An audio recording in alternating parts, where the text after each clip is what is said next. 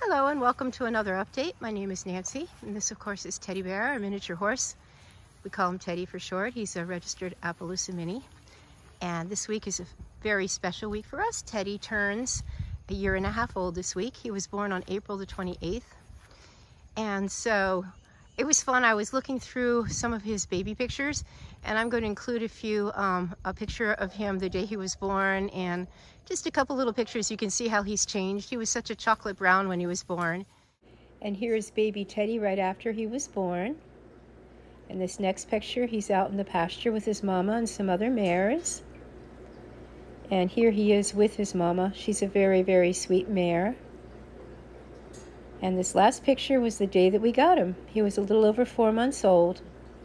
And now, of course, if I come closer to him, he is turning into a few spot, we think. That's what his parents were. He's getting more and more white on him. And it is gorgeous today. Beautiful, beautiful October day. It's in the mid-60s, sunshine, it's gorgeous out. And I am just working with Teddy. I do this occasionally with my minis. I leave Teddy loose to wander around with me here. He is on a long lead and I keep up with him. I don't leave him by himself. I stay very close by, and of course I always have my other horses. They are in their pastures and he generally will not wander far because the other horses are here. He's not going to leave his herd. Salem I can leave out and actually go do something while I'm outside with him.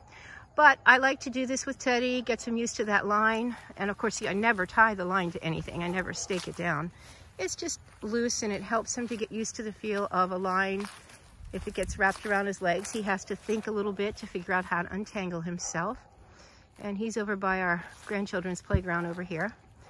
But yeah, I was thinking back over this past year and a half, the things I've learned, the things that I thought would be the way they would be raising a foal, and then there's things that are different.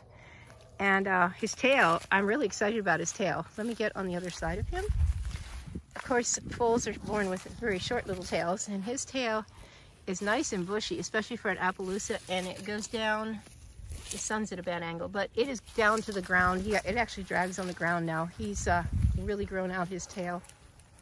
And so, as far as his training goes, of course, he is easy to brush. He ties up well, stands quiet. I can pick up all his feet. And he leads very nicely. I do a little bit of lunging. I don't do a lot of lunging because it isn't good for their legs yet. Maybe more as he gets to be around 2, but I lunge him a little bit. I'll take him in each direction. Mostly walking and trotting, transitions, a little tiny bit of cantering once or twice around. And in the past, I've let him go over a jump. He loves to go over things. He loves to jump over things. So once in a while, I'll let him go over a jump. But he is doing just great. And I just cannot stop looking at that deep blue sky today. But maybe I can show you just how well he's doing. I'll do a little tiny bit of lunging and a little bit of leading, just so you can see how he is doing. And when he turns 2 in April, we will start being more serious about sizing him with a harness and doing some ground driving with him without pulling any weight.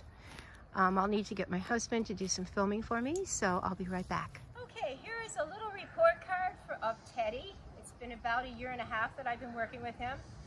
Probably a little bit less. We got Teddy when he was a little over 4.5 months old, and he is now a year and a half old. I'm going to try to show you just very briefly where he's at right now at this age. Teddy, walk. Walk.